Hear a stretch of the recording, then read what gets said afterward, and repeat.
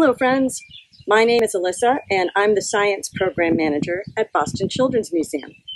And I have a question for you. What is your favorite exhibit at the Children's Museum? Mine is Bubbles, and I bet that's the favorite for a lot of you too. I'm really missing the Bubbles exhibit now while we're closed, but I'm going to show you how you can make your own Bubbles exhibit at home. The first thing you'll need to do is mix up some bubble solution. You'll need two things: water and Dawn dishwashing soap. And this isn't an ad, this isn't a sponsor. This happens to be the best dish soap out there for making good bubbles.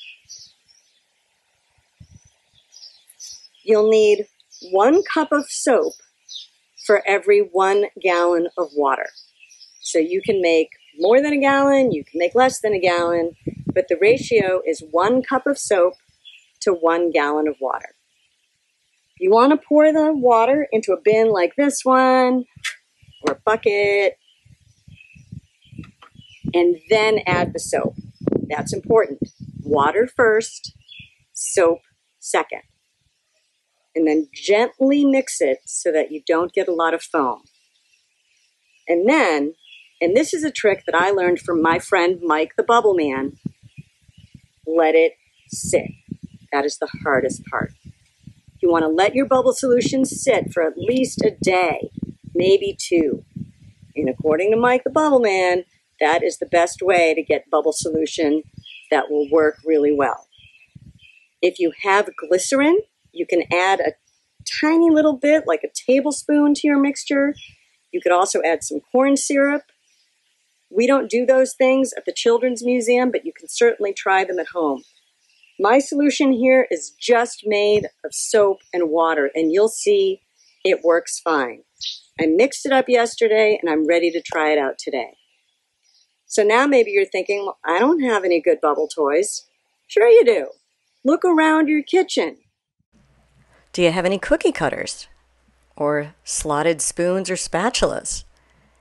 Anything you have in your kitchen with a hole in it will work. I don't know what these are for. You have a fly swatter. We use cheap plastic fly swatters at the museum, and they make great little bubbles. Pipe cleaners can be twisted into all kinds of fun shapes that make for great bubble tools. Now, I don't happen to have any of those things. What I do have on hand are some straws and string. And straws and string make a great, simple bubble tool. I didn't even have to blow that one. The wind did it for me. Let's see if it'll do it again.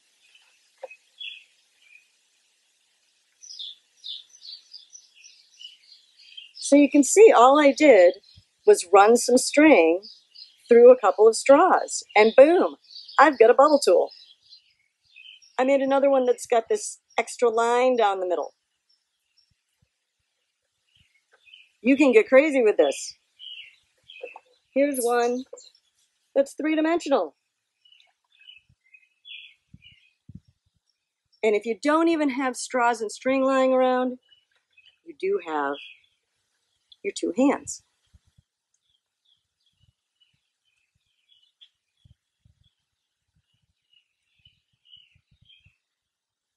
It doesn't take much to make your own bubbles exhibit and to have a lot of fun with bubbles. So try it out at home. It's a great thing to do outside with friends. You don't even have to get too close to each other to have fun with bubbles. You can each have your own container with your own toys. So get outside, have fun with bubbles, and we really hope to see you soon back at the museum inside our bubbles exhibit. Thanks for joining me today, and I'll see you next time.